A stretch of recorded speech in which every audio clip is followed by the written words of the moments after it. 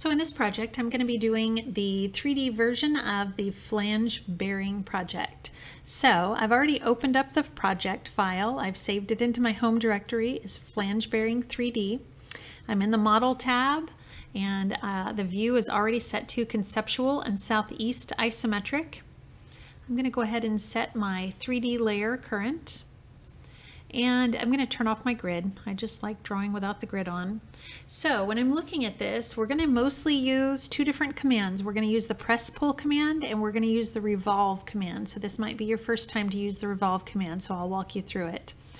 Now what we're going to do is just press pull kind of this overall base shape, but when we come to the countersink and the counter bore, we're going to use the revolve command. So I'm going to come down here to my front view, which is currently sectioned, and I'm just going to take half of this shape right here. So half of the countersink and half of the counter bore, and I'm going to take that shape and I'm going to revolve. So coming over here, since I'm going to get my countersink and my counter bore over here, let's go ahead and deal with this top view. I'm going to get rid of the circles that represent the countersink and the counter bore here, because we're going to do those in 3D based on the front view. So I'm going to select those objects, erase. So I've just got this here. Now I'm going to use my press pull command. As you know, press pull, we just click anywhere inside that circle and it finds the boundaries. And I'm going to press pull up, and I'm just going to give it a distance of 3. So remember, this flange bearing had an overall height of 3. I'll press pull each side to give it an overall height of 1. Looks good. Now I've got kind of the base figure here. Now it is 3 separate objects. I've got the cylinder and I've got these 2 side little wings over here. So what I'm going to do is union those together so that they're one piece. So I'll click on the union command, select this object, and this object. When I press enter, now they're one big solid object. So I've got kind of the base form here. And that union command, if you forget that step and you need to do it at the end, it's fine. It doesn't really matter when you do that union command, just so long as you do it. All right, so the first thing that I want to do is come to this view, and I'm going to get rid of all the information that I don't need, like that hatch. I don't need the hatch. I'm going to go ahead and delete that out. I am going to draw a line straight through, kind of defining where that center line is. So I'm just going to draw my 3D layer line and get rid of these center lines now. Just clicking on those and press and delete. Now that I've got that taken care of, I just need half. It doesn't even matter which half I keep, but I just need half of these objects. So I'm going to use my trim command and just trim what I don't need. And I actually, you'll see as I do this revolve command, I actually don't need this little piece right here. So I just need this shape. Come up here and do the same. So I don't need any of this. Again, I don't even need this line right there. I like to go ahead and just erase out what I don't need, just because when I'm looking at this, I don't want to get confused with too many extra lines. So once you've done that trim command, oops, I need to trim right here as well. And you can go ahead and erase out all this other business. There we go. So all I need is half of that countersink and half of that counter bore. Now, if I were to try to do the revolve command right now, I'm going to do it, but don't try to do this with me. I'm going to show you what happens when you do it the wrong way. So I'm going to do the revolve command. Select that object, press enter. These are just individual lines, so I'm going to show you what happens when you revolve just the individual lines. So it wants to know the center axis around which it will revolve, and you can see it's looking good. It wants to know how many degrees, so 360 degrees, and it looks like it worked. However, when I click on it, do you see how these are individual little pieces here? Kind of this little grid. If I highlight these objects and I right click and go to properties, you can see that those are surfaces. When you revolve just lines, it becomes a surface. In order to make it a solid object, and surfaces just mean this, watch, I'm going to click that surface, delete it, and it's just hollow inside. It's just hollow. It's just making a little surface right there. So it looks like it's 3D. It is actually 3D, but it's not a 3D solid. So in order to make this work with these individual lines, what I'm going to have to do is one of two things. I can either say modify, join, and I can join all of these lines, just kind of drew a window around all of them, press enter, and that joined them all into a polyline.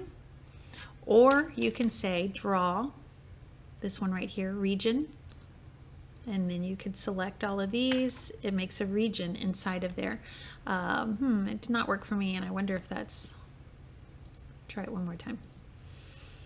I don't usually use the region option, and I wonder if it's because they were polylines. I'm going to explode those out, try this one more time.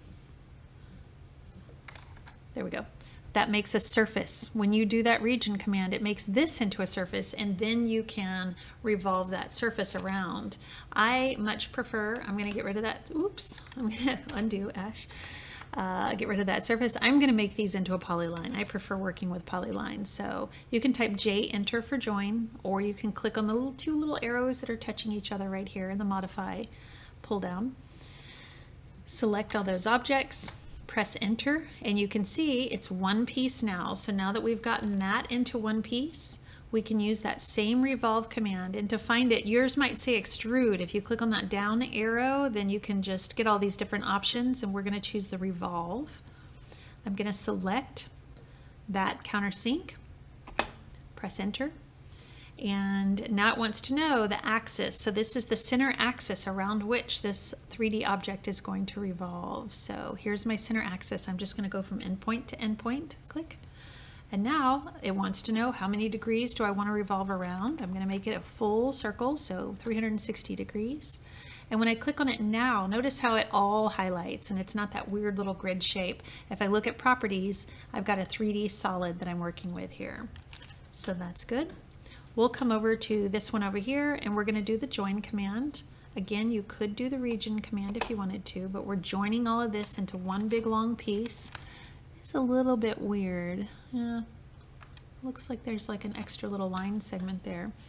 Okay, so click on revolve, select the object, press enter, select the center axis, so the two endpoints of these lines. Cannot revolve a self-intersecting curve. What I'm going to do is explode, and I'm going to get rid of whatever that little piece. I think that little piece right there was just messing me up.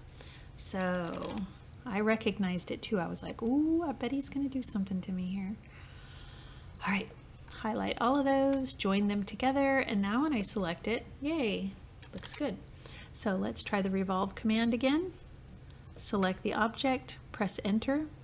Specify the center axis, so we're just going to go endpoint to endpoint. We're going to type in 360 degrees, and we've got it. This looks great. Okay, so I've got my countersink and my counterbore. All I need to do is get them rotated up and then subtract them out from the base where I need it. So I'm going to do the 3D rotate command, select both of them at the same time, press enter. And right in the middle of the two, I get this little circle here. And so we know we need to rotate along the x-axis, which is the red one. So we're going to rotate, click this. Again, I can press F8 to turn on my ortho, or I can just type in 90 degrees. You want to make sure you're definitely rotating it at 90-degree increments when you do this. If you make it just a little bit off, it's not going to work. It's not going to subtract from your object or line up exactly. So definitely type in 90 or turn on your ortho. Now I'm going to do the move command for this one. So I can just move. It doesn't even have to be the 3D move. Just move, and I'll pick it up from that top center point, and I'm going to move it to, once I cut next to the edge here, I see all these center O-snaps. I'm going to move it right there. And then I'm going to copy this one. So copy, because I need two of those. Press enter. We're picking it up from the top center point, and we're going to snap it to the top center point here, and snap it to the top center here. And I don't need this, and there's like a little extra line over there as well.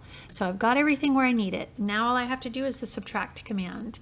Now remember with the subtract command, when you start that command. There's a little strip of them right here under solids editing. So we've already done the union. Right below union is subtract. When we start that subtract command, I'm going to hit F2 on my keyboard just to show you what's happening at the command line. All I see right now is select objects. But if I look here, it's actually saying select the object you want to subtract from. So this is a really big deal here. It wants to know what you want to subtract from. We're so used to saying, I want to subtract this from that. So we would click on the counter bore and say, I want to subtract the counter bore from the base of the whole flange object, flange bearing. But it's asking me for the opposite. The first thing I'm going to do is start the command. I'm going to select what I really want to keep. So what am I subtracting from is this base object. Then I press enter because that's what I want to subtract from. Now what do you want to subtract? And this is where we come in. It's a little tricky because they're sitting right on top here, but move your mouse till you can select.